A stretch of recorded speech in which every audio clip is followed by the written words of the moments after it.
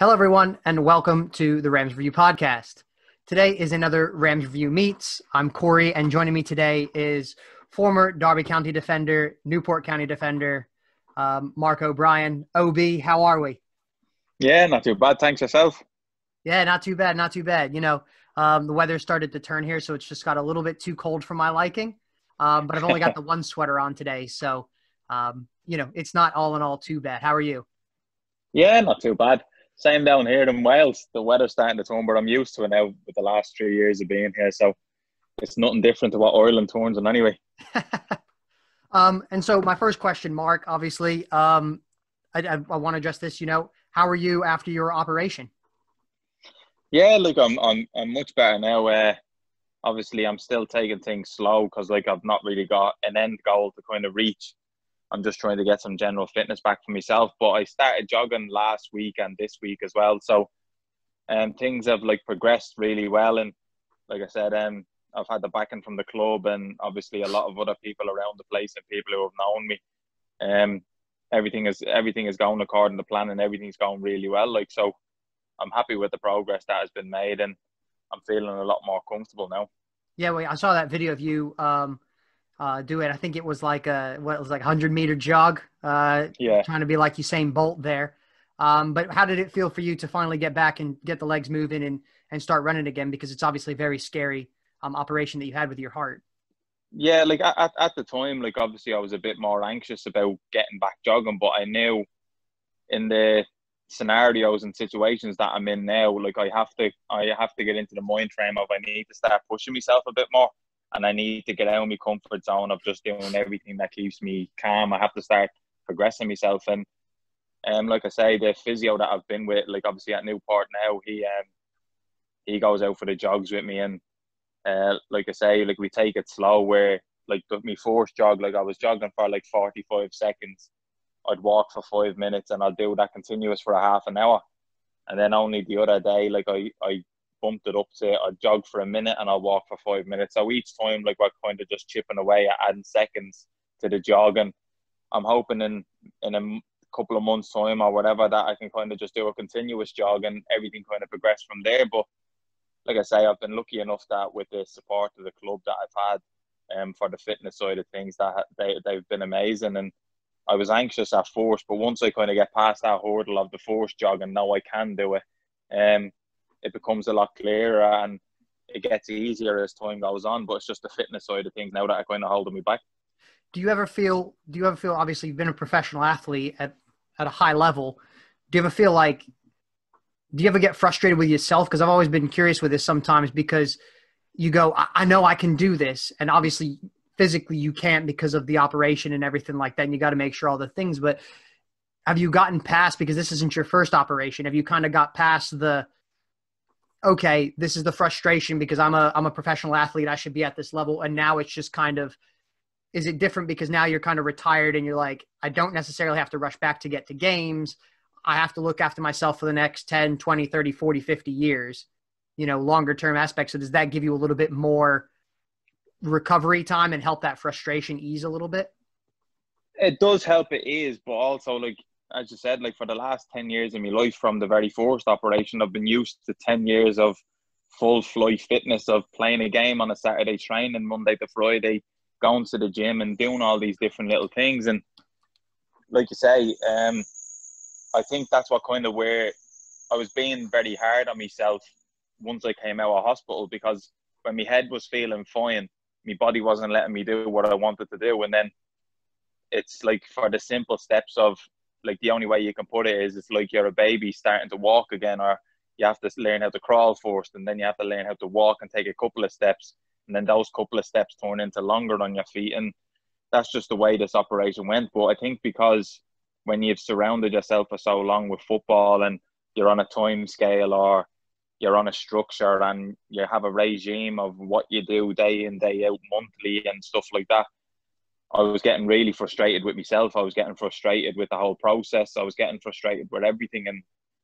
And sitting down talking with people kind of settled me on that, because I had to start realising I can't be so hard on myself, because as much as I want to get back to fitness as soon as possible, it's a journey that I've been described it as, that you need to go on, where there's going to be times where I could do a jog one week and then next week the jog mightn't go quite as well. But I need to accept that and just push through those little barriers that are kind of holding me back. And like I say, the last couple of weeks now, I've been kind of pushing through those barriers, and it's becoming a lot easier. But I think with football, and that being your life, and that like fitness is basically being your life, and being so structured and strict with yourself, that has been like probably the most mentally challenging part, because when your head feels fine and you wake up in the mornings and you think, oh, I'd love to go for a jog, or I can't wait to go to the gym. Once I start the gym or start the jog, and I'm not quite where I'm nowhere near where I used to be, it makes you really frustrated until you kind of, I sat down with the club doctor, and like he just told me, like he said, look at it realistically. He said, like, you're taking 15 steps forward, and he said you might only be taking 5 back, but he said it probably feels as though you're taking 15 back, and he said that's just the way the process and the journey goes. He said, and in realistic times, he said you're 4.5, 5 months over open heart surgery. And I said, I understand all of that, but I said it's just difficult to try and process it to where, like I say, 5 months previous, I was out cycling a bike constantly, and I was doing like 2 hours a day on a bike, to then doing 30 minutes on like a bike in a gym, and I'm like so tired, or I'm feeling drained, or I'm feeling everything. And like you say, I was just trying to get over them little hurdles. But I'm at the stage now where I've accepted all of that, and this fitness is not for football, where I've kind of made a little goal for myself to say I'm hoping like sometime after the new year, going into the running at the end of the season, I can get my boots back on and maybe be an outside man in training. I'll just be able to kick a ball around again and not feel tired while I'm doing it. And I said, that's the kind of goal I want to push towards. And like you say, everybody in life wants to be fit and healthy, and everybody, but when that's all I've ever known, is to try and be fit and healthy, feeling how I am now, like everybody is trying to like convince me and say to me, you're doing so well, you're doing brilliant. But to me personally, I know I'm not in the shape I used to be. So that's the frustrating part, as well as I am doing, or as well as I would be doing if I was the general public. For me personally, it's not where I want to be. And like I say, I've got loads of time to be able to progress on that. But obviously, when you come from football, you want it on the here and now, and you want to wake up one morning and everything be back to normal. But unfortunately, things don't just happen that way. But it's been going okay. Like I say, like I've had the support of everybody, so I can't really complain. Like I've come to terms with it all. Yeah, I can imagine that. Obviously, you're not trying to get football fit. You're just trying to get, life fit, really, and I can't, for one, ever say that I woke up in the day and said, I can't wait to go for a run. It's never, I'm not necessarily a runner. I like to get my running in with football and kind of that hidden running kind of stuff. But before we talk about football, you talked about it there a couple of times, the mental resilience. How have you built up? Because obviously, you guys are in lockdown, right? Everyone's been in lockdown. We can't see our friends or our families or our loved ones and everything like that. And so it's put in a lot of mental pressure on a lot of different people and whatever. And so for you to come from, the fitness that you were at in football, and you've had some massive life changes over the past 6 or 8 months. I think, you've retired from the game. You've had your second open heart surgery. We've had this lockdown and things like, so the life for you, I can imagine, has changed significantly. So what tips do you have, or how do you build up and keep that mental resilience to keep that spirit of, okay, yeah, it might be 15 steps forward and 5 steps back, but tomorrow is going to be 15 steps forward and 5 steps back. And even if you take a knock, to come back from that, how do you build that mental resilience? I think that comes all from the very first heart surgery that I had. Like being in football, like kind of makes you mature and makes you grow up really quickly. As crazy as it sounds, like from my derby days, like I was thrown into a first team at the age of 16, so I knew I had to grow up quickly. But then, like I say, from 16 onwards, I've always had that kind of love for football, that nothing else mattered. If I got injured, I'll get back. If I had the heart problem and they give me a chance to get back playing, I'll get back. And everything was always geared towards football. And that's why this time has probably been that bit more mentally challenged than it probably has physically, because I was only speaking to our club doctor, and I was saying, like I'm on the same track than I was when I was 16. Like after 5 months of the heart operation when I was 16, I was back jogging 5 months later and progressed that way. And I'm back jogging 5 months later now again. So I know I'm on the right track, but I think it's the fact of there's no end goal to get back to a football fitness. There's no end goal to get back and play on a Saturday. And the pandemic hasn't helped, because then obviously you're walking around outside, or I don't go out as much, or you can't socialise as much. So that's going to hold me back. So like there's been a lot to it, but don't get me wrong, like the times after the operation, like I have found myself like really down, and sometimes not wanting to get out of bed, other times not wanting to go watch football, not wanting to do anything, because I've always felt as though I was making excuses for myself. I was always making a lot of excuses, and the more excuses I made, the worse I felt. So like I'd make the excuse of saying, oh, well, it's raining out, I'm not going to go for my walk. Or the lads are playing away from home, I'm not going to go watch the game. Or, do you know what, I'm not going to go into training today. Or I'll do it tomorrow, or I'll do it tomorrow. And I was finding myself doing that a lot. And it was when you start speaking to the professional people, because like, as I said, I've had my girlfriend say things to me. I've had like my family say things to me. And they were saying exactly what the doctor was saying, but I was only just saying, well, they're saying it for the sake of it. But then when I have like a cardiac rehab team telling me, well, if it's raining, still go out and walk. If it's 40 minutes, it's 40 minutes done. And then once I had that structure back of what I knew I needed to do and what I had to do, like in a football scenario, I was able to progress myself and get so much better, because they would phone me once a week and say, Roy, for this week, I want you to walk 50 minutes every single night, and you have to do it. So that's just like in football. If a physio or a fitness coach says, right, we're doing the gym 5 days this week, you have to do it. It's the only structure I've ever known. Somebody tell me what to do and I will go do it. So once I kind of had that guidance along the way, it kind of broke me out of my shell a bit. And then I started to do it more. And then the more that I done, which is the craziest way, because normally you think like with injuries or operations, bed rest, relax yourself and get back fit, whatever.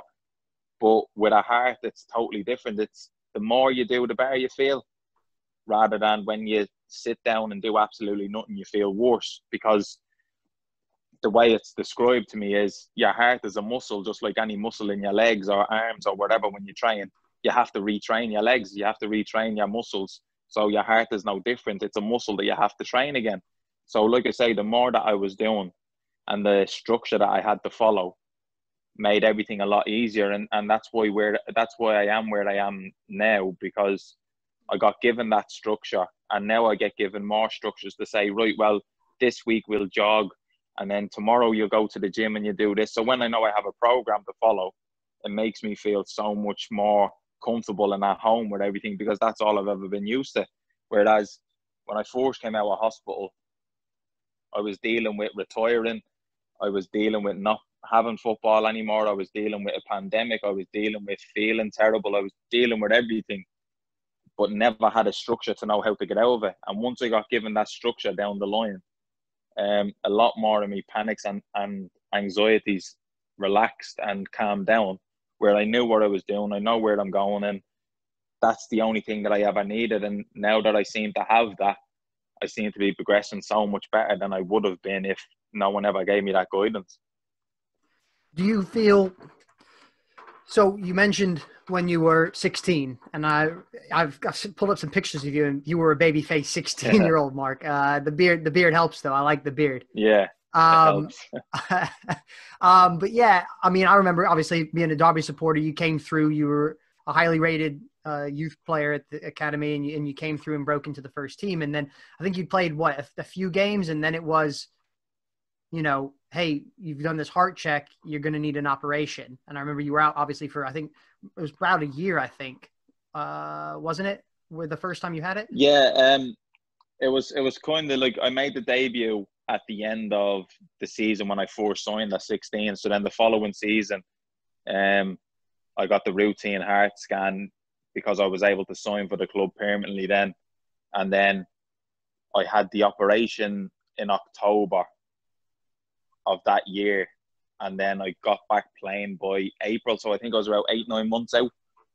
And that was like, obviously, if I didn't make my debut the season before, and I've said it before, like if I didn't make my debut then, or if Nigel Clough wasn't the manager, like I don't even know if I probably would have had a career. So, like you say, like things in the most positive way to try and look at it, like things do happen for reasons, and things happen wherever cards you get dealt.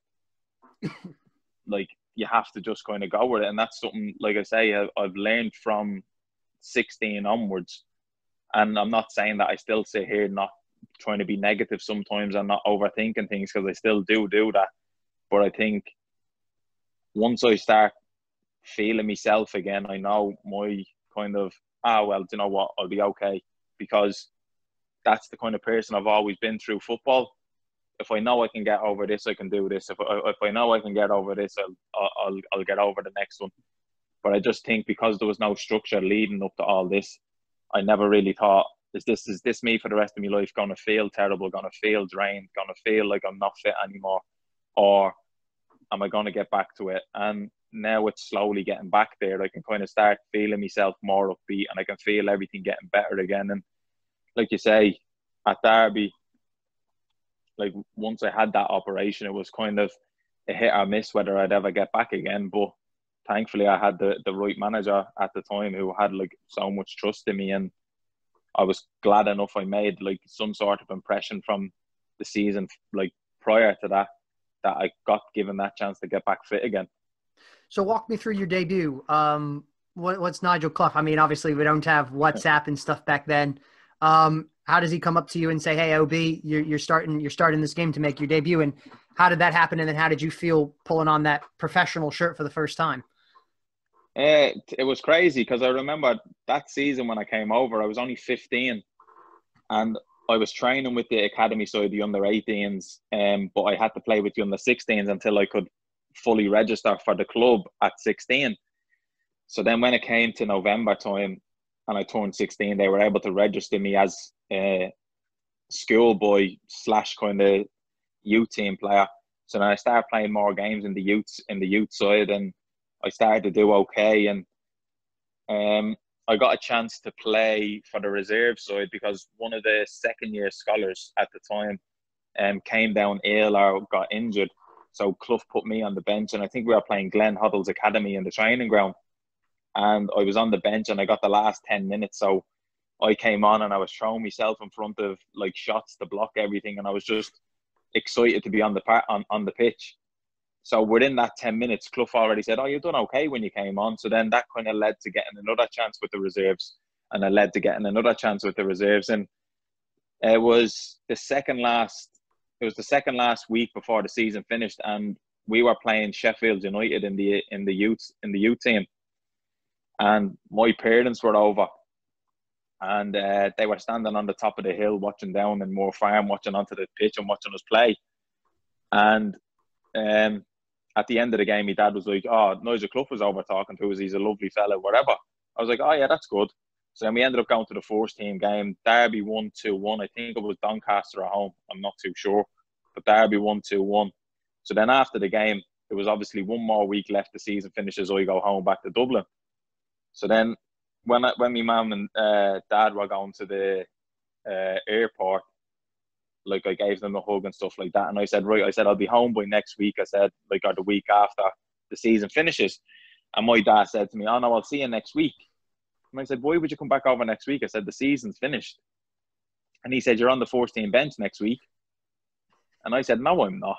He said, "Yeah." He said, "Nigel was like," because my dad would always say to me, he goes, "Nigel was talking to me, and he said, you're on the bench next week." So that's me just thinking my dad's trying to wind me up, because I was still only 16. So I was like, no chance. So then we went into training on the Monday. I'm in the youth team changing room, and I'm putting on my boots. And I think it was Gary Crosby came up to the changing room and goes, "Oh, be you with us today?" And I was kind of like, you start feeling like panic, nerves, your face goes white. You're thinking, what do I do now? So I went down and I trained with the first team. And the one thing that like they've always said about me, and most people do, like from 16 onwards, I was always a talker on the pitch. Like I was always trying to organise, and I'd have a go at people. I'd be talking to people like once I was on a pitch. So when I went down training with the force team, like I kind of switched into like football mode, and I was talking to everybody, and I was telling someone, drop back in, push here, do this. And that's something that they always said caught their eye. For a 16-year-old to be able to do something like that is what they thought was like a great thing. And they saw, and they knew that I loved to defend. And then I come in and we were having lunch after the Monday session, all the U team lads, what was it like in training today? So then I have all the force team lads coming over, pat me on the back, saying how great I was in training, and you were man of the match in training if there was an award getting given out. So I was kind of feeling like on cloud nine, thinking this is amazing. And like I said, I'll never forget that week. So that whole week I trained with the force team, and then I think it was the Friday or the Thursday we had, I think it was the Thursday night we had the end of season awards. And I remember like you come in and you sit down at the tables, and I remember like Nigel saying to me, "You up for the game this weekend?"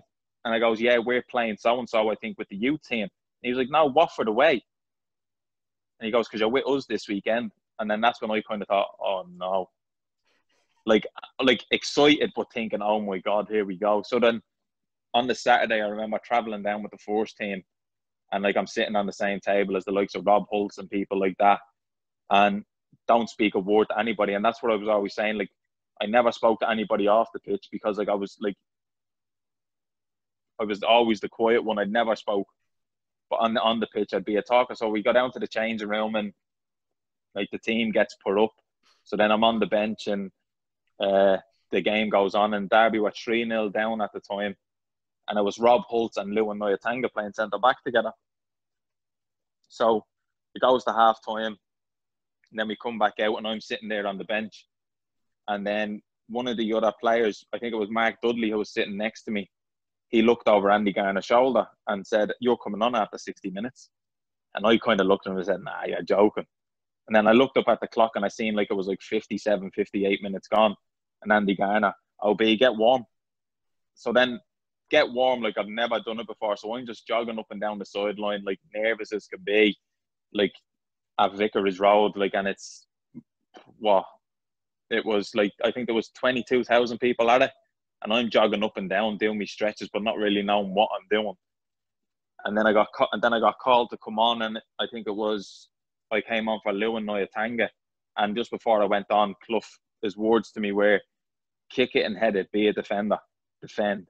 And that was all he said to me. So I just went on, and any ball that came to me, I would head it. Anything that came to me, I would clear it. And even in that instance, like Robbie Savage was brilliant with me. Anything I done well, came over, patted me on the back. "Well done, OB, brilliant." Rob Hulse, when I came onto the park, was like, "Right," he said, "You're the centre back here. You tell me what to do." So I'm coming onto like a force team game thinking, what is going on here? So like everything went in my favour. Like I won me tackles, won me headers, cleared one off the line, and the game finished 3-1, and like everyone was delighted for me, and everything, like it just felt like that was the moment where I was like, this is why I want to play football. This is why I moved away. And like you say, like I was probably lucky enough that I got that chance to do that, because obviously what followed that was the hard stuff, and Clough already seen enough in me at the time to give me that opportunity. And like I say, probably if it wasn't for him as manager or whatever, like I probably wouldn't have been able to progress my career. I know what a manager probably would have gave me that opportunity. So there's a lot that it comes down to. But that debut, like it is hazy, but I remember like some of the good bits from it as well. Like I'd love to be able to watch it back one day, but I don't think they done DVDs back then. I saw you posted the clip the other day of you doing an old-fashioned, I guess, Nigel Clough defending, where guy chases you down, you flick it over his head, and you control it like, you know, I guess like Ronaldo would do. I mean, I guess that got some plaudits in the dressing room. But talk to me about Nigel Clough. Like you say, you know, he's giving you your opportunity. You're speaking very highly of him. You know, what was he like in the dressing room? What were the training sessions like and things like that that we might not necessarily understand? Like I know a lot of people have like divided like opinions on what he was like, but for me personally, as a man and as a manager, he kind of made me the player that I was. Like I always loved to defend, and I always loved to like throw me head in and make tackles and like be a defender. But he allowed me to, in a way, perfect that in a first team environment. Like he gave me the opportunity. He stayed loyal towards me. When I went through some difficult times with different injuries, he always stood by me and gave me that opportunity to get back fit. And like I say, as a person himself, when I was going through the first heart operation, when I was back in Ireland for 3 months, he was phoning me nearly every second day, making sure I was going out doing my long distance walk and making sure I was doing everything properly, making sure I was okay. And even after this operation now, this is 10 years down the line, he phoned me to see how I was getting on with this operation and how everything is, and if I ever need any help or anything, or if I ever need to talk. And for me, like, I always see it as like nobody ever has to do stuff like that. And like I've had like a lot of people help me out, but I've always said it, if it wasn't for him as the manager at the time and the character, like the personality that he is and the loyalties that he has, he's like the kind of manager that is, if you do well by him and you work hard for him and you listen, he will like be loyal back and he will trust in you and he'll give you the benefit of the doubt and he'll give you opportunities. And if it wasn't for him, I probably wouldn't have had a career, because I don't know if there's any other managers or any other clubs that would stick by players maybe through all this as a 16-year-old, where they could just end up paying me up all my wages and say, right, we'll help you back to fitness, but we're not going to give you the opportunity. And he was a manager that stuck by me through everything. And like I say, there's a lot that I owe towards him and Derby as a club. And that's why it's always a club that's like so close to my heart, because it's somewhere that I loved playing. But also, if it wasn't for them picking up on certain things, like you always say, like, what if, what could have happened, what might have happened. And yeah, like I'm lucky. And like his training sessions where he likes you to train as you play. So if that means throwing in hard tackles, and that means high intensity, if that means like putting your bodies on the line and training, they were the kind of things that he always wanted. But all he wanted was just honest hard work. If you were an honest player that wanted to work hard and you had like technical ability, he would stick by you through anything. He would like, and they're the kind of characters he was always after. So sometimes you see when he's gone on to do different jobs, he always brought the players he knew he could trust in that had great character. There was the Stephen Boywaters, Sean Barkers, Jake Buxton, John Brayfords, all these players that he knew he could trust in, he would take anywhere with them. And it's the same with his coaching staff. And I think that's what he probably seen within me, that he stuck by me through it all. And like I say, if it wasn't for him, then my career might have never even have taken off or even happened. Yeah, it's funny you mentioned some of those names there, because that was kind of my next question. Like, you've read my questions ahead of time. But, you know, when you were at Derby, you were with some, I'd call them pretty decent names, pretty big names of the recent past, you know, Sean Barker, Jason Shackle, Jake Buxton, Craig Bryce, and Robbie Savage. How are those senior pros with you? You know, obviously you said, you know, Savage came over and was patting you on the head and giving you kudos and stuff for that great performance against Watford. But what were they like in the dressing room as professionals, and what did you learn off of them? You learn a lot, like, in a way. Like, I know it's very old school now, but normally, like, when you're 15, 16 and you're around the first team and you're the young player, you're like the tea boy. You make teas, whatever the first team player says or wants, you just go do, and you don't speak back. So Robbie Savage was my kind of insight to that. And because he said he liked me as a player, he probably treated me the toughest. So like, I could be walking down the corridor and he would say, "Oh, I'll have 2 sugars, OB." So I'd walk back and go, "I'm not going to the canteen." And he'd go, "Oh yeah, but I'll have a tea." So you go make him a cup of tea. So it's like kind of earning your trade, really, where it's like the old school ways of, if you clean a professional or a player's boots, it's the sign of respect that that's what I want to be and what you want to aspire to. So if you want someone making teas for you, establish yourself, work hard. And there's a lot of people along the way, like Craig Bryson, like he was brilliant. Like he was a fitness freak, and I used to try and do some like treadmills running with him, and there's no way on hell I could keep up with him, but he was brilliant, where you could see like someone who worked hard. Sean Barker, for his defending, like he's somebody that even from the stands when you're watching him, puts his body on the line, wins his headers, wins his tackles. He's an honest player.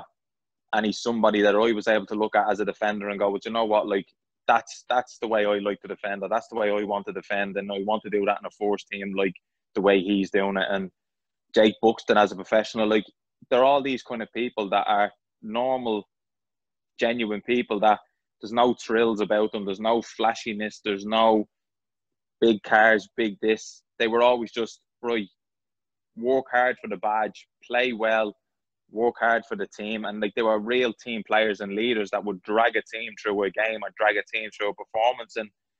And as well as that, like you say, there's all these different names, and the things that you learn from these people, like, there's a different way. Like, even with Jason Shackle was more of a football inside the centre back, so I knew I had to try and adapt to be better on the ball. And he was someone that you look at and go, right, he steps out and he's better on the ball and does these little things. So there's a lot you try and take from a lot of different people. And as well as that, still try and not lose what the manager wants me in there for, and still try and be me. But along the way, there's all sorts of ways where they try and help you. It's even the same where if Clough used to sometimes come down hard on me as an 18-year-old, like, it would take someone like Sean Barker, Jake Buxton, who would pull me to the side and say, the reason he's coming down hard on you is because he wants the best for you. He wants you to improve. So he said, the more he's getting onto you and wanting you to improve and wanting you to do better, it might seem as harsh criticism, but that's because he believes in you. Whereas they said to me, if he doesn't want to talk to you and doesn't give you the time of day, that's when you should worry, because that's when he doesn't have any interest in you. So then once you get that explained to you, you see everything different in your head. You start seeing, well, right, he's telling me to do things. Now, he might be saying it in a harsh way where I think he's having a go at me here, but that's, once they explain things like that to you, and they're the older pros that explain it, you kind of look at it and say, oh, well, I understand it now. And now, years down the line, when I was looking to be the experienced one in a squad, like at Newport and places like that, you try and do the same to other lads. And when you hear them like complain about a manager or a player being on them, you try and turn around and say to them, well, the reason people are this hard on you is because they know you're better than what you're doing right now. It's when they don't care and don't want to criticise you and they just let you do what you want to do. They're the times you need to kind of look at yourself and say, well, why isn't he speaking to me? And that was one of the big eye openers that I had. And like, I was lucky enough, and it's the same like with Jeff Hendrick and people like that. Like, I've known him my whole life. I've known him since we're like 10 years old. So to be able to like be in the same team as the likes of him, there's Johnny Russells, Jamie Ward, Theo Robinson, like, we had a really good unit together and we had a really good squad and everybody got along with everybody. And like you say, it was one of them where it was a changing room where there was a lot of talent in it, but it was an honest bunch that would play for the badge and play for the fans. And that's why there was such a good feel-good factor around the place. And sometimes results weren't going great, but the fans always backed us because they could see we were giving everything for the club. And that's one thing, like you say, you can always take away from there, that when I did have me time to play and I was there, like, the response that I had from Derby fans since like my retirement have been amazing, because they knew that all I wanted to do was give 100% for the club. And for me to be able to get that across to them by how I played, like, I was blown away by the response I got from every last one of them.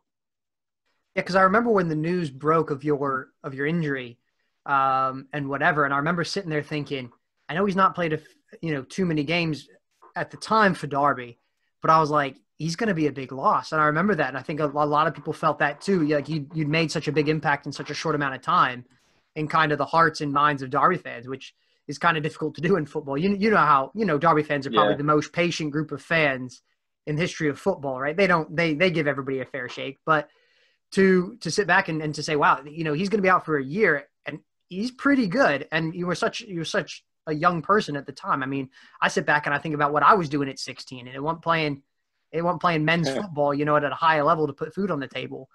And do you think that having started so early, that it helped you mature a lot more as a person and as an individual and as a man? Like, did you have to grow up a lot more? Because all of a sudden you're sitting in a dressing room with Robbie Savage. You can't just do what a normal 16-year-old would want to do. You know what I mean? You have to be like, okay, I'm a professional. I'm in with this senior group of players, and I have to be a little bit more mature beyond my years.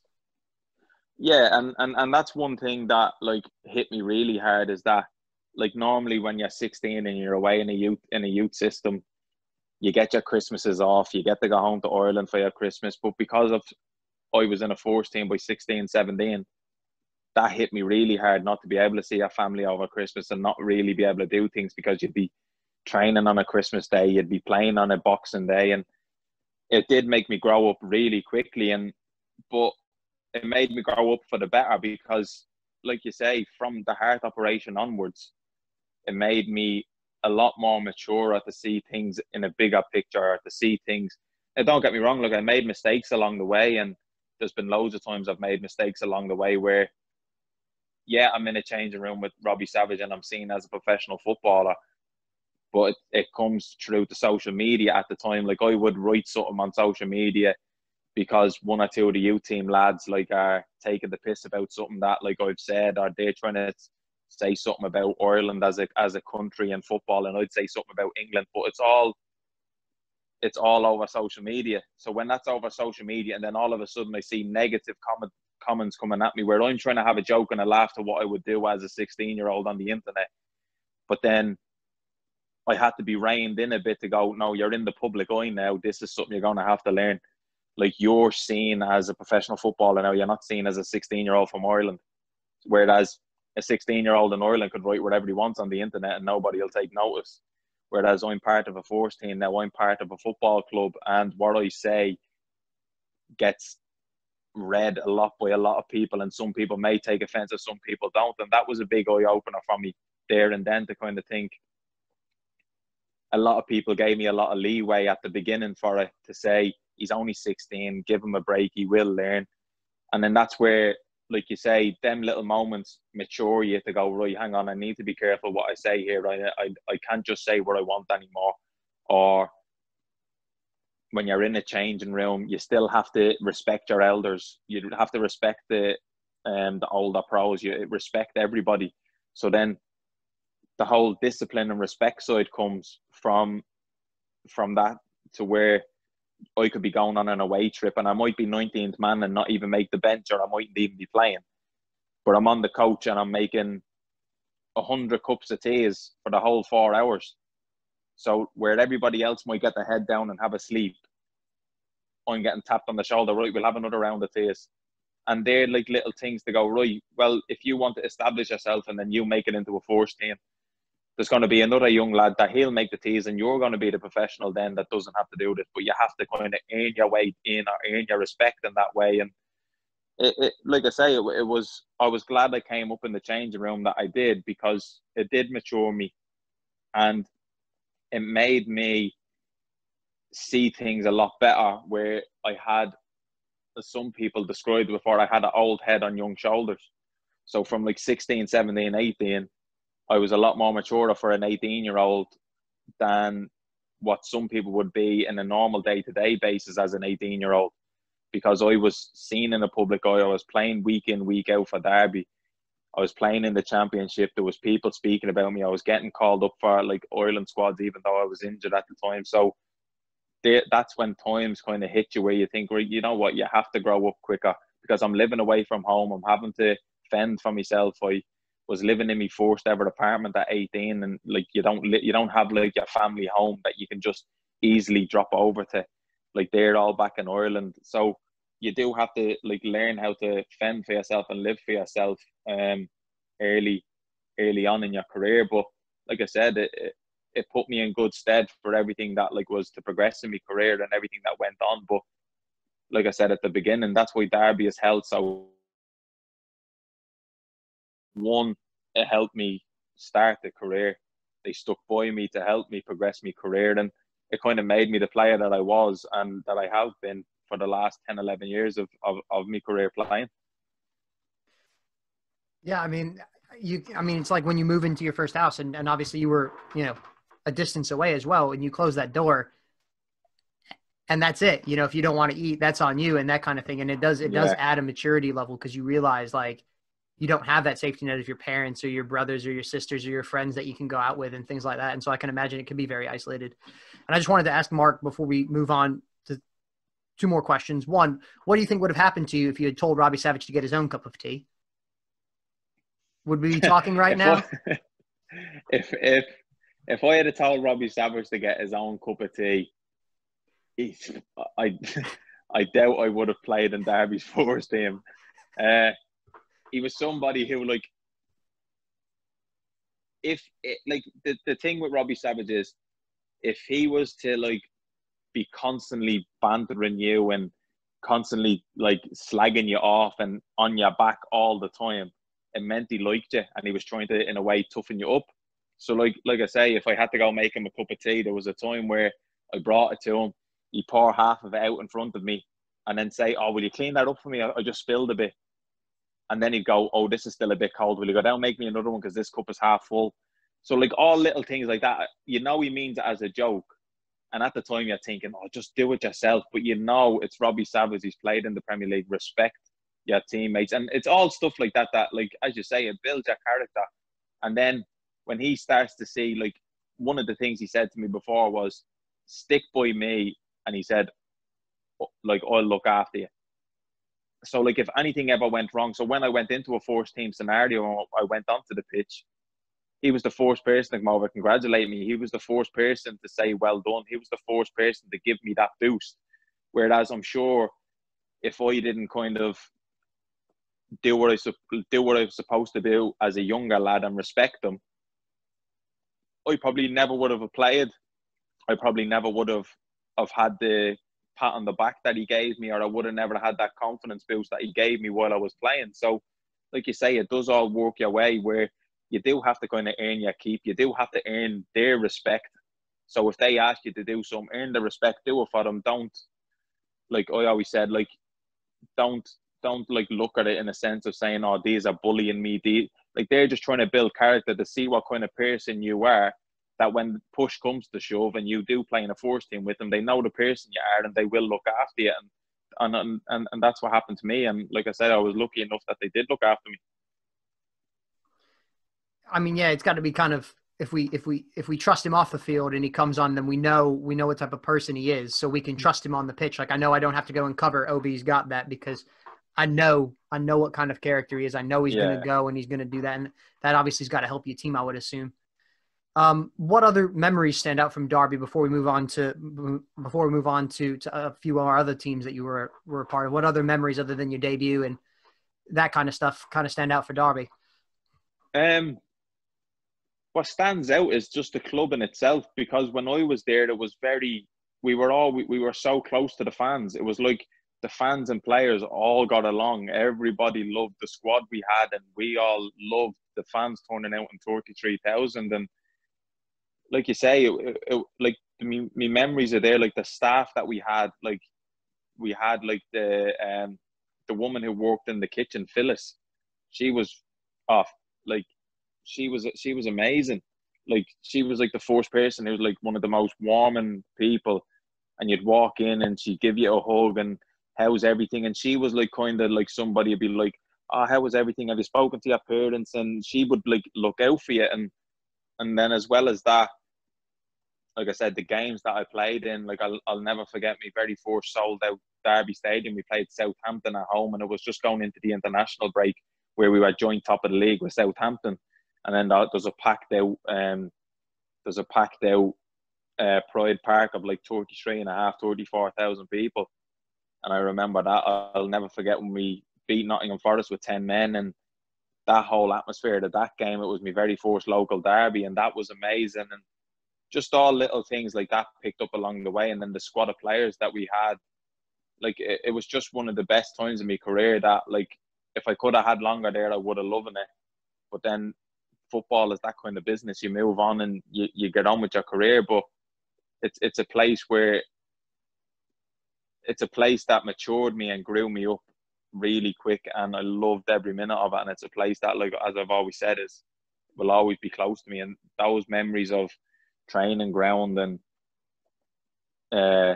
like the games that I played in, like me first ever home debut against Birmingham, and like just all different little things like that. Like just loved every minute of it and loved everybody who worked there and all the players, staff, a lot. And it was just a really tight-knit group that I always enjoyed being at. Yeah, it always struck me because when I travel to Derby every year to watch some games, is just how close the fans are to the players, right? I mean, when you look here at American sports, players are driven under the stadium. You can't get near them. Maybe they send somebody out once a week to sign autographs or whatever. But at Derby, you come out the ground and you can literally just stand there at the players' exit while you guys are coming out of the players' entrance and say, hey, can I get a selfie? And I'm a bit ashamed to say at my age, just a few years older than you, Mark, but, taking selfies with other, it's starting to get, I shouldn't be doing it, but I turned into a complete fanboy and I'm okay with that. I'm okay with I'm okay with it. But, the ability to come and say, hey, and talk to people about their families and say, hey, Mark, how's your girlfriend? Or, how's life going on? Do you like Nando's or whatever? And those kind of things. Yeah. It's a really cool thing that Derby have where you can kind of come out and mingle with the players as well. And not many other sports teams or leagues or anything like that have that kind of interaction. And so from a fan perspective, I think it's really cool. So it's cool to hear from a player perspective as well, that you guys get a lot out of that as well. So moving on from Derby, you went to Motherwell in Scotland. What was that experience north of the border? Like I really enjoyed it. Like I went up there, Stuart McCall was the manager, and I did really enjoy it up there. Then, I done okay in the first couple of months, and then I remember they had a manager changeover. Stuart McCall left, and Ian Barraclough came in, and Ian Barraclough wanted his own style of play and wanted his own players up there and wanted to like change everything over. And like we had a great bunch of lads again, and like loved everyone who was in that changing room. Like everybody was like so great to get on with. Like the minute I went up there, like everyone was so welcoming, and like the lads all had a good laugh, and like it was a good squad of players. And like you say, once Ian Barraclough came in, he wanted his way and his way only, and he started bringing players up from he started bringing up like young players, 18, 19-year-olds from down in England, taking them on loan and putting them in. And I remember he dropped me out of the team for a while, and he never really had a valid excuse for dropping me out of the squad or out of the team, because he obviously, me as a centre-back, I was never the tallest centre-back in the world, and a lot of people have always said that about me. But also, I think because I wasn't the tallest centre-back in the world, he was somebody that turned around and said to me, well, I'm looking for a centre-back who looks like he has a bit more stature about him, a bit more like who looks a bit more physical.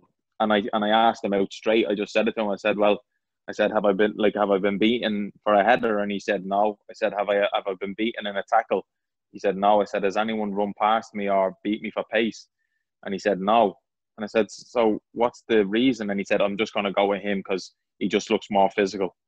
And I said, fair enough. And like you say, you kind of have your down times then when I'm in a new team, or it's coming near to the end of the season and you're on a relegation battle and you want them to be playing and the manager doesn't quite fancy you. So that was my first taste of different scenarios of different managers where they don't have the loyalties towards you, or they don't have the loyalties towards anything. They want things their way, and you just have to kind of bite the bullet and you just have to get on with it, really. And things didn't quite work out there, and that was the end of it. But like I say, I enjoyed Scottish football. It was an eye opener to, you don't really hear much about it because all you know of is Celtic and Rangers. So when you play there, you realise there's so much more talent and there's so much more competitive up there than what people give it credit for. And I was happy with the experience of playing up there, and I met some great people.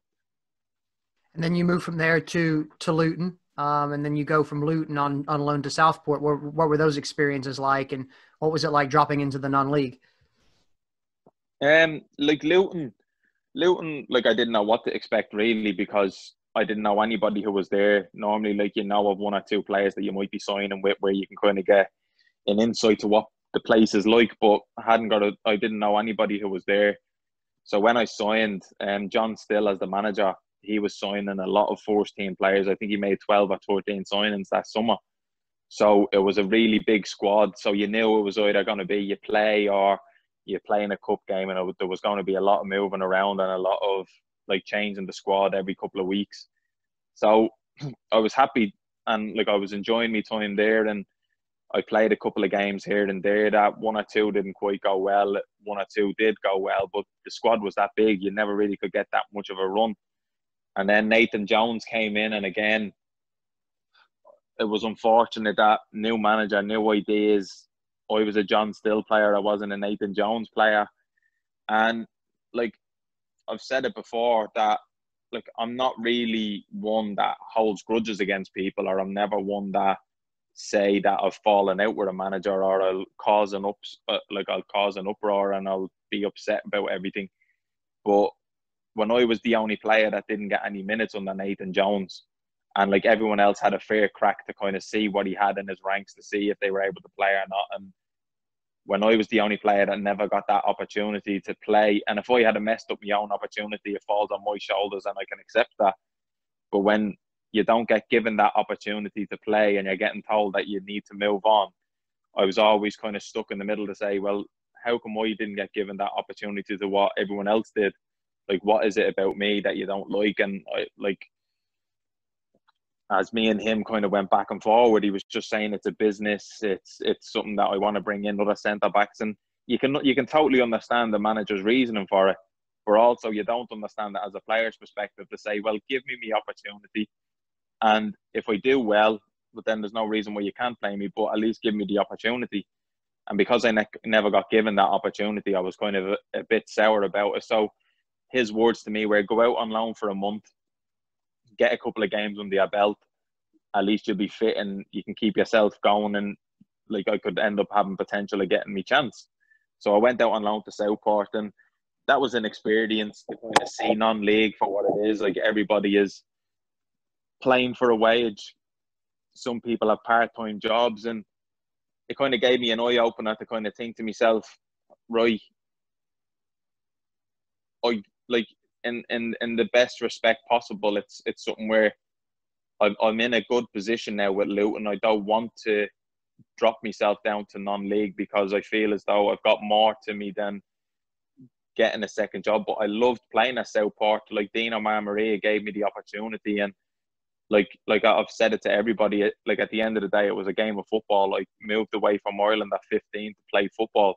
So if they wanted me to play, I was going to give it me all for Southport. Like, I'm not one of these to kind of judge people on the standard they play and think, oh, well, I'm never going to play there. Like, I enjoyed my time there, and I loved playing at Southport, and I enjoyed getting back to playing football again.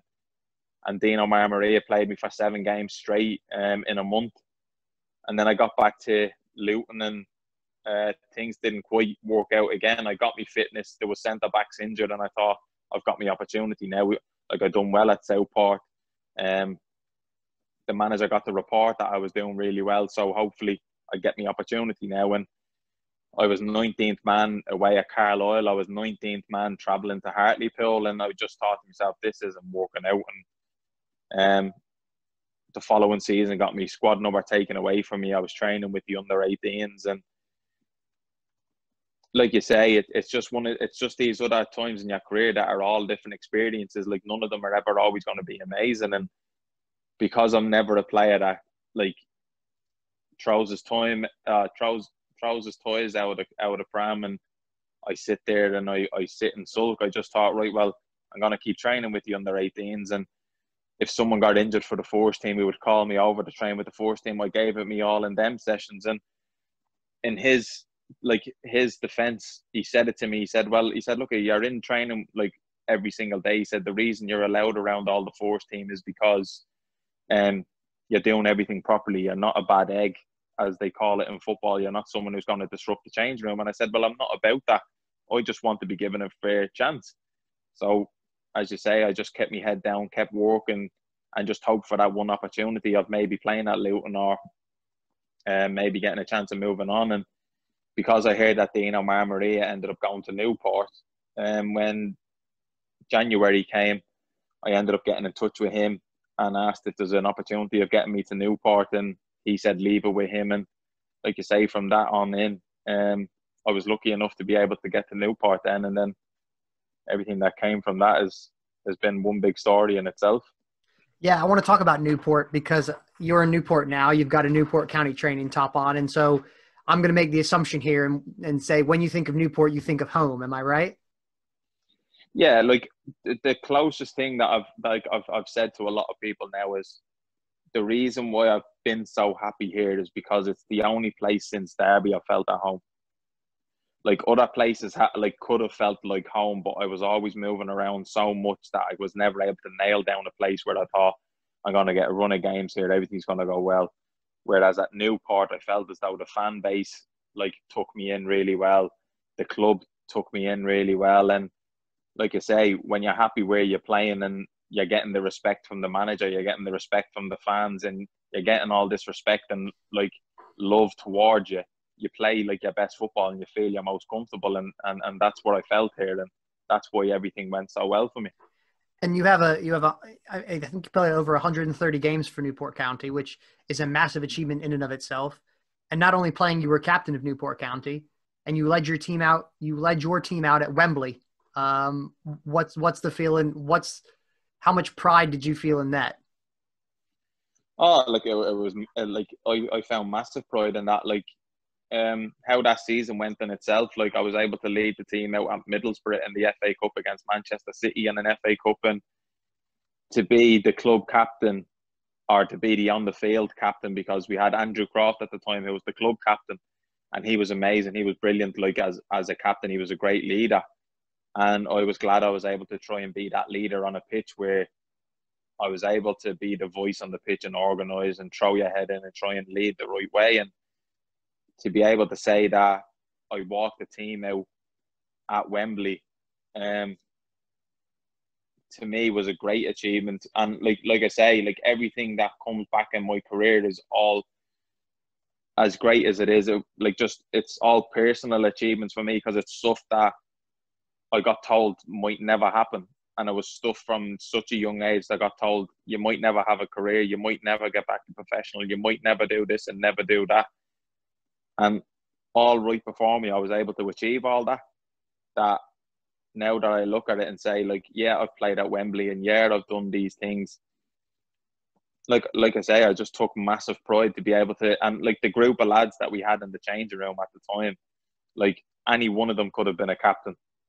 Every single man for themselves going into the end of that season, all could have been a captain and stood tall. So for me to be picked out as the captain of that group of players that we had, it was a massive achievement in itself, and I loved every minute of it.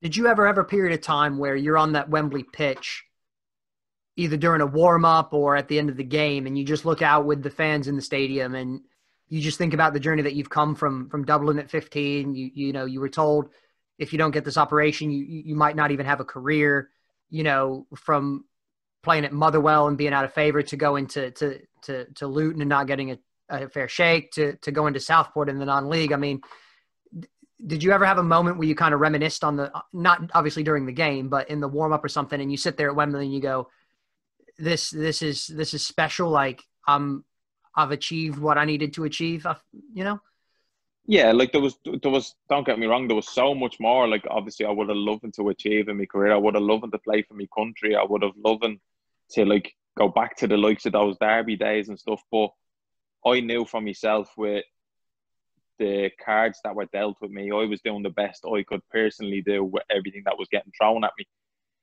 And like you say, I think it was more of the build up to Wembley was more of the reminiscent side of things, the build up, the staying overnight. They were games that I've always dreamt of being involved in. You see people walking out at Wembley, or you see people playing a payoff final. It goes back to when I scored that goal in the 89th minute, and it was a goal that saved the team from relegation. It was a goal. I've always dreamt of these things. So to know that stuff like that has happened. So I'm in the hotel the day before the game, and you've got all your suit ready and you've got everything ready, and you're thinking, you look out your hotel window and Wembley's outside and you're thinking, I'm playing there. And like all these little moments, like they do come into your head and you start thinking, it was only 2 years ago I was like non-league for a month on loan. There was only a year ago I wasn't even, like I was training with an under-18 side in Luton because the manager didn't want me. And then a couple of years later, you're finding yourself walking out at Wembley in a League Two playoff final. And like it does make you appreciate so much. But like I was never somebody who ever spoke openly about it until my retirement, because I always seen my position of what I've had as a privilege, and in my mind I was always saying, well, there's a lot more worse out there. There's people that would like love to be in my position.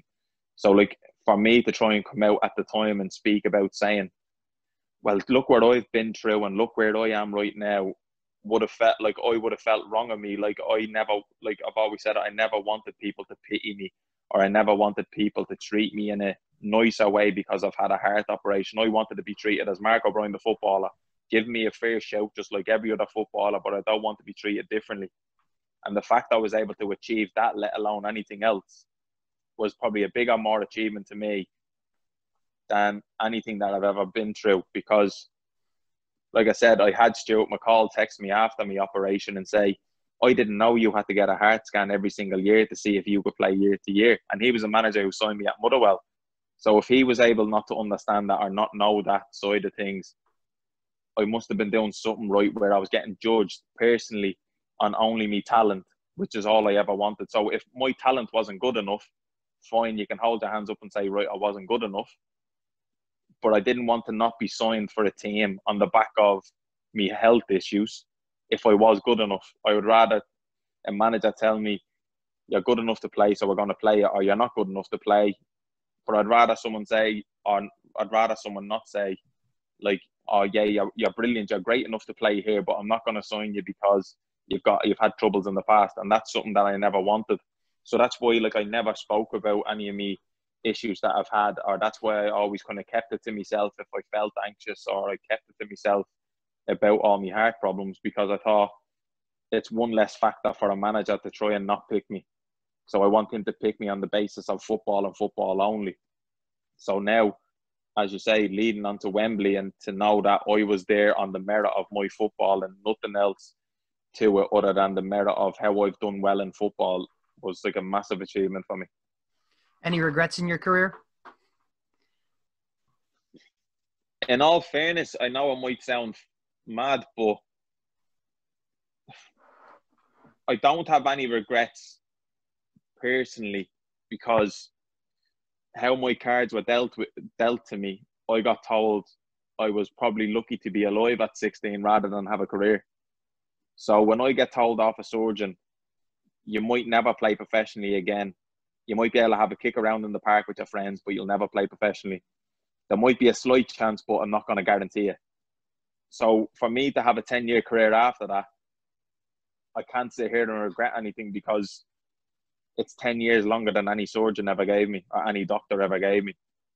But if I'm speaking just from personal and what I wanted to achieve in football, would have been to try and get a cap for my country. That is the only thing that would have just topped off. And if I had retired this year but had a cap for my country, I would have easily said, you know what, I don't have a single regret. But the only kind of regret that I would have loved to do would be to play for Ireland at a senior level. And that's the only thing that I kind of think, because I played in the Championship. Obviously, I could turn around and say I'd love to play in the Premier League. But I think how everything was going and how everything is at the age of 28, and I was still in League Two and things were going great for me. Yeah, I wanted to progress my career. But I think for what I achieved in my career, I was happy with. But I think the icing on the cake, or how everything would have been having a cap for my country. What ultimately was it the task of coming through another heart operation that ultimately led you to the decision to hang up the boots? I mean, or was there a lot of other factors as well? Like, I've had this magnificent 10 or 12 year career, I've achieved what I've wanted to achieve, and it's just time to close the chapter in that, or was it strictly a health thing? It was literally strictly a health thing. At the age of 16, I had two options for an operation. I had a mechanical valve or a tissue valve, like a pigskin valve. And the pigskin valve gave me an opportunity gave me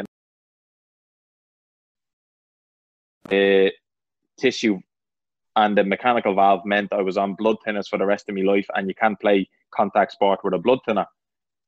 So they were my two options. So I took the pigskin valve on the chance of saying, right, I want to give my career a chance. If it lasts me a year, I gave it a go. If it lasts me 5 years to what the doctor told me, like maximum of 5 years, I had a 5-year career. So like I say, I've had an 11-year career, 10-year career, which is amazing. But then I've always said from the age of 16, when I need this second operation, I'm getting a mechanical valve, and I need to think of the rest of my life, because I don't want to be going through this 2, 3, 4 times in my life. Whereas I want to try and give everything from my career, and once that's finished and I have no regrets and I try to give it me all, my next step is mechanical valve and move on. So I always knew, whether it was 5 years ago now, or whether it was last year or 3 years in the future, whenever this next operation was going to happen, it was always going to be a mechanical valve, and I was always retiring. So like I say, having 10 years, I was 10 years longer than anyone gave me. So I could have only had 2-year career, and I still would have retired then. So I've just been lucky, really. So you've retired, you're recovering from your operation.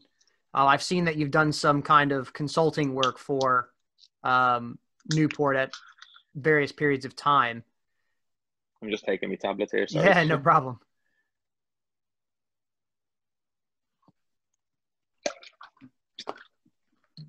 Done.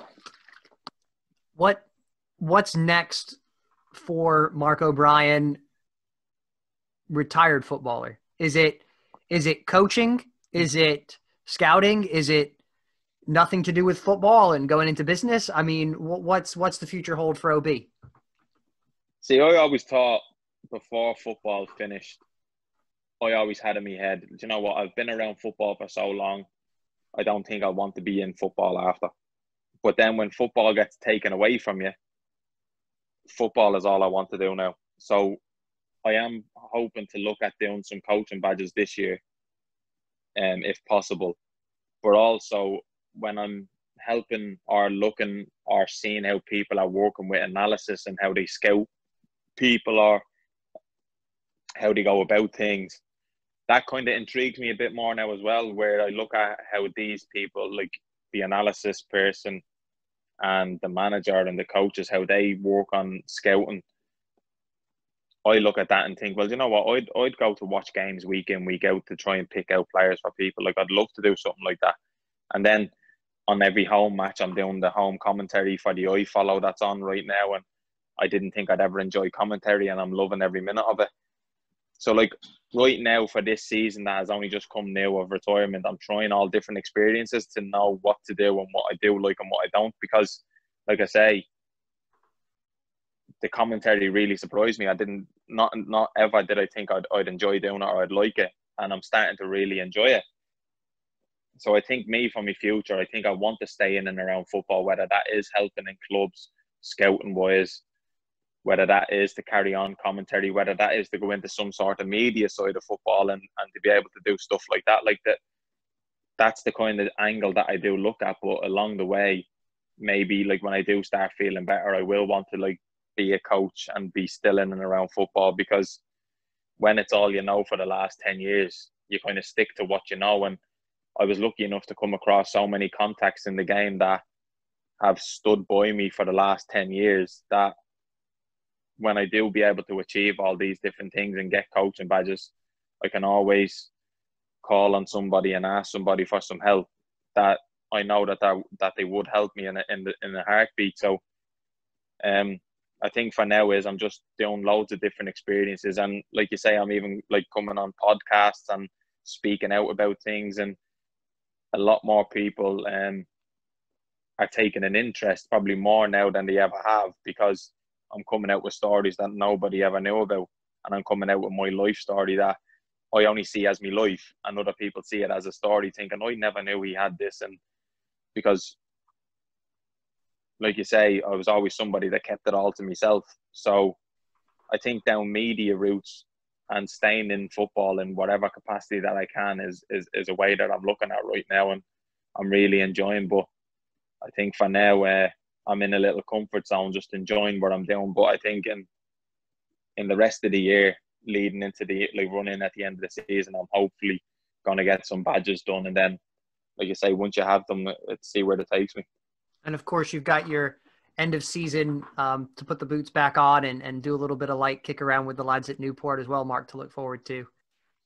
Exactly, and that's something that, like I say, I had to set myself a little goal, and even the physio tried to set me a goal, saying, right, well, if we're doing 30 minutes of 3.5, 4K of walking and jogging, he said, right, he said, by the end of this, he said, we're going to do a 5K continuous jog, and he said it might take a few months, but he said we'll do it, and I was like, nah, we'll never get there.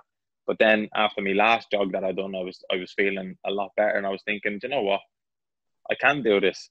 So now that's another little goal I can get myself towards. And like I say, because of the career that I've been in, setting little tasks or little goals or a guideline to follow, I feel so much more comfortable rather than trying to do it all myself. So I am lucky and privileged in a way to have these people around me, but also on the other side of it, like I'm back to a comfort zone of knowing I've got a schedule to follow now and I need to do it. Well, Mark, you've been more than generous with your time. I've learned so much from you, and it's been really incredible to hear your story. And I'm really happy that, that first of all, you're safe and you're healthy. That's the number one paramount thing. But I'm also happy for you that you're content with your football career and you're looking forward to the next phase of your life. Cause I think it's an amazing thing. And I'm really happy that, you've started to share your story, because your story is pretty amazing. And like you say, it's just your life. It's just the story of OB. But for us on the outside, and for us fans and people who do podcasts and things like that, and just people who just generally, enjoy interviewing and things like that, you've got some amazing stories. And to be honest, the things that you've gone through, Mark, are very inspiring for a lot of people. And I've sat down with a lot of people and done a lot of different interviews for this podcast and in my profession as well. And what you've been able to achieve in your career and what you've been able to do is very, very inspiring from someone who's had, like you said, a different deck of cards dealt in life. To be able to go on and achieve what you've been able to achieve is fantastic. And your positive outlook and your mental, resiliency for these things is truly all inspiring. And I really enjoyed our time together, and I hope we can chat again soon, but I've thoroughly enjoyed it. Thank you.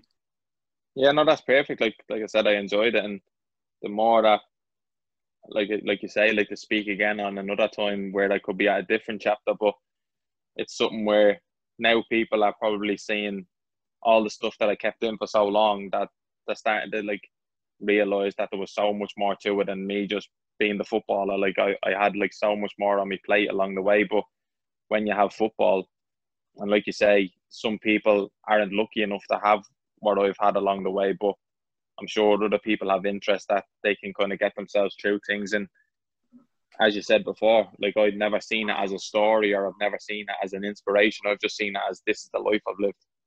So now that when I'm able to express that and speak to people like yourself and be able to like kind of get that out there and just speak open and honestly about like the life that I live, like there's like I don't add anything to my stories, or I don't try and make things sound a lot worse and a lot more grim to make the story sound better. Like I just speak and say it is what it is. And like I said, like I'm sometimes I've got caught up in